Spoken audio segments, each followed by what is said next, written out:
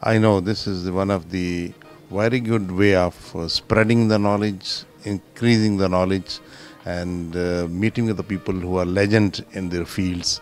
And it really gives you a good idea so that you can treat your patients in a nice way.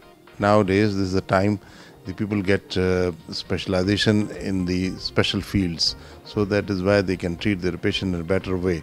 So this type of sub-specialized conferences gives you target ideas how you treat your complicated problems in that specialized field. Yes, I have two sessions. One session which I did today was the difficult scenarios in middle ear surgeries, which was done very well, and we had a lot of difficult cases we discussed among the audience.